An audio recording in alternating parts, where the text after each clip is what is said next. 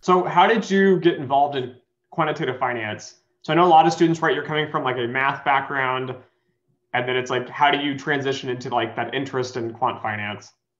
Yeah, so for me, I think I kind of really sparked my interest in first year. So that would be American terms as a freshman. Yeah. Um, Essentially, I think what I realized was that I wanted to do research of some sorts, um, but I wanted high testability, like quick feedback on what I was doing was practical and applicable.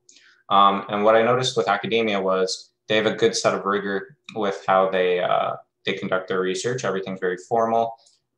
There's a good culture behind it, especially in mathematics.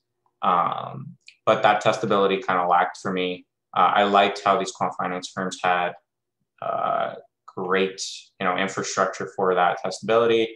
Within a day, if you were right or wrong for certain strategies, obviously. But um, yeah, I think that's really what got my interest. I realized, my degree plan sets me up kind of well for this by accident, and yeah, the more I read into it, the more I was interested.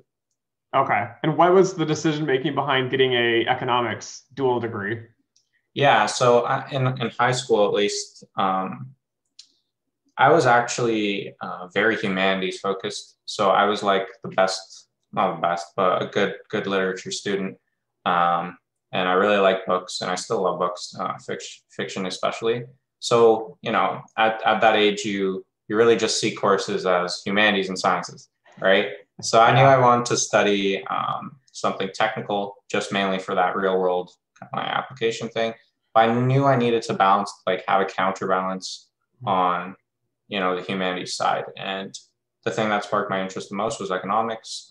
It pairs well in general. There's good intersection. Game theory is a good example. Mathematical economics is its own whole field, and it's a really nice field. So, yeah.